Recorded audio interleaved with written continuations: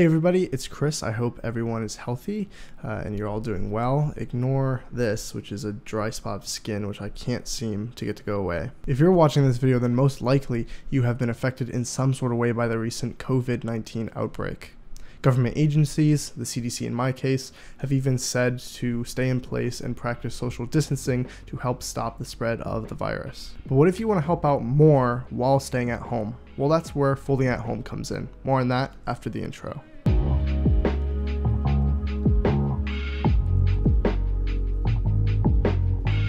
Briefly, I want to speak about what folding at home does, but if you don't care about that, you can skip to this time to hear how to start using your computer to find the cure for COVID-19. So, coronavirus. Even though we don't have any cure or medication to help lessen its effects, the biological building blocks of the virus stay the same. The part that we're interested in, and the whole medical field is interested in, is the proteins that deal with replication and function of the virus. Proteins are made up from a strand of amino acids that fold into complex three-dimensional figures.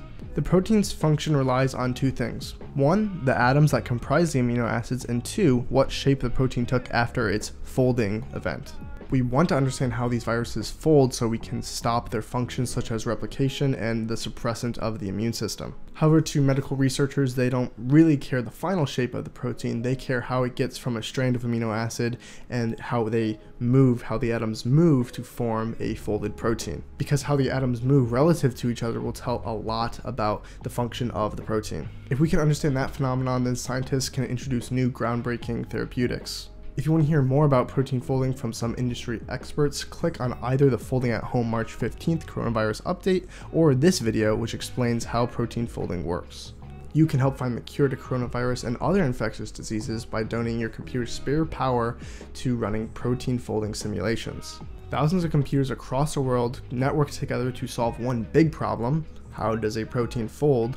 And that big problem gets divided into a bunch of smaller problems. What does the protein look like at this certain time with these certain conditions?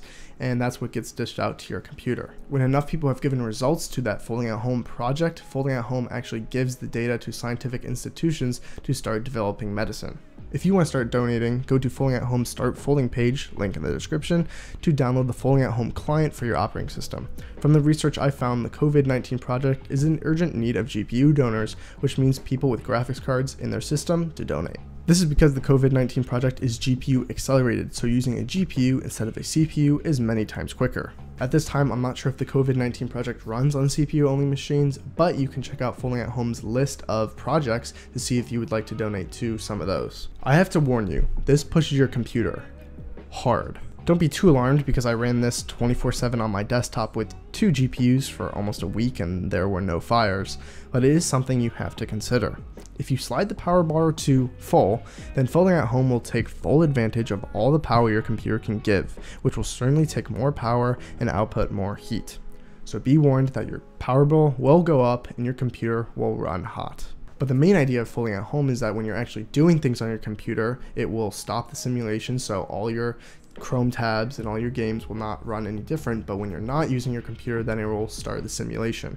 That's about it. This is not the only way to help with the coronavirus outbreak, but anything helps. I hope you all stay healthy, and I will see you guys in the next video.